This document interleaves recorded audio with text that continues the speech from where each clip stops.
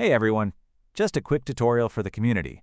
Openai has just released their brand new prompt engineering guide for GPT 4.1, and it's fantastic. You can check it out on their website for all the best practices and techniques to get the most out of your prompts. You can find the link in the description. But if reading through the whole thing isn't your vibe, don't worry, I've got you covered. I've created a custom GPT called Prompt Boss to make things easier. It uses the official document at its knowledge base.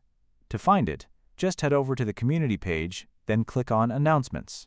Look for the post titled OpenAI Official GPT 4.1 Prompting Guide.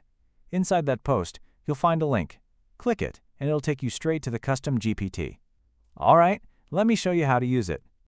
Let's take a fun example. Say you want to research the moon landing, but you're not quite sure how to prompt it effectively or get the best results. No problem. Just type that idea into Prompt Boss. I've already created an example for this. Once you enter it, the custom GPT will scan the guide and come up with the most effective prompt for your scenario.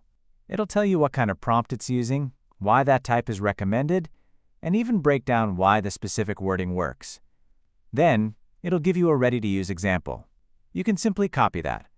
Head over to blank GPT page or any other LLM for that matter, paste it in, and boom, you'll get your results.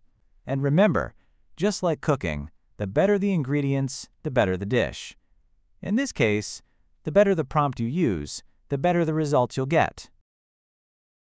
Thanks for sticking around to the end. If you found this helpful or it sparked some ideas for your own automation journey, go ahead and hit that like button and subscribe to the channel. Your support helps more productivity enthusiasts discover these time-saving techniques. Until next time, keep automating the boring stuff. I'll see you in the next video.